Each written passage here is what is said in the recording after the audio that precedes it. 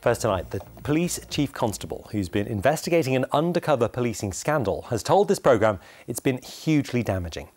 Derbyshire's Mick Creedon is reviewing the covert unit that sent Mark Kennedy to pose as an environmental protester in Nottingham, which you may remember saw two high-profile court cases collapse.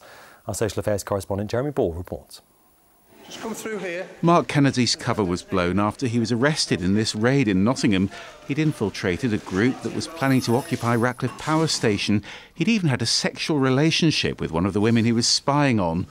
It led to the collapse of two trials and questions over whether undercover police were breaking the law. And for the past 4 years, Derbyshire's Chief Constable's been investigating what went wrong. Kennedy, hugely damaging. He's not the only officer to be engaged in sexual contact, and there's a number of civil claims which have been paid and are ongoing. Massively damaging, because the public will look at us and they'll look at us and say, we trust you, the police.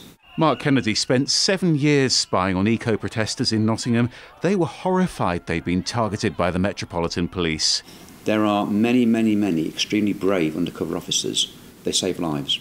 But I think there could never be a circumstance where an undercover officer should engage in intimate sexual relationships with a subject, ever.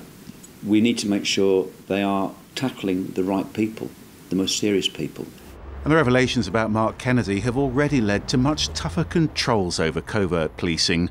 Jeremy Ball, BBC Midlands Today.